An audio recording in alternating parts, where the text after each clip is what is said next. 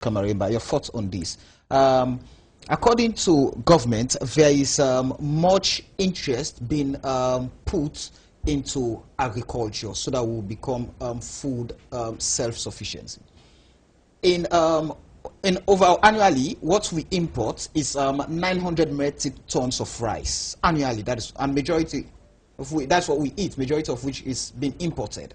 And when presentations were made for budget allocation, the then minister Joseph Ndanema pleaded that government gives the ministry 10% of the budget so that they will be able to do all of what they are supposed to do, so that we are able to feed Sierra Leone as a nation. And they also pleaded for 73% of that money to be paid in the first and second quarter, so that preparation will be done. So how would you assess government's commitment in reality as against the pronouncement in terms of agriculture so that Sierra Leone can feed itself? Thank you, Samuel. One thing about, I've said it, this government is good in rhetorics. My sister was just mentioning bridge and all these white elephant programs. They're good. You've just hit the nail there. About over $300 million. That's why we imported rice and other commodities for us to eat. 300 million US dollars. Money we should be using here in agriculture. Now, if you see the percentage that this government allocated to agriculture, it's a minute. So if you are saying things, and in reality, there's no much money, where are the farms they're talking about? This is 22 months, for goodness sake. The time is of essence. I've said it earlier, nobody begged President Julius Maada Bio to come in governance, to run for president.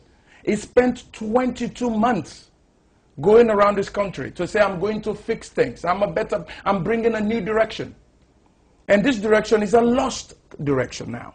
Because I know for sure that the agriculture, when you, for example now, the rice you were talking about, the local rice is more expensive than the imported rice due to the transportation and some other things. So if government is really serious, it's not just telling ministers or top government officials to go build farms. No. Empower the women, empower the farmers. Have money allocated for farmers. Every developed country do that. America has a whole bank called a farmers bank, where farmers go to borrow money to farm. They do that. Be serious. You know, Samuel, when you use propaganda and lies to control the economy, I've said this before. The judges of this country are the people. Come 2023, they are going to judge. I'm just saying things here to help President Julius Maada be a better president. That's why I'm opposing. But come 2023, the real judge is not going to be Mohamed Kamaraba. It's going to be the people. And these people will understand that. You know what? You've been talking about economy, farming, agriculture, and all of that, but now, and that's what I said, he is going to be a one-time president, a OTP club that's already formed in West Africa. Goodluck Jonathan is there, Mahama is there, and President Bio would definitely be there if he doesn't buckle up and raise the bar and govern well. I've told them last month, he has about 20 months to do this. The past 20 months or 22 months is a complete failure.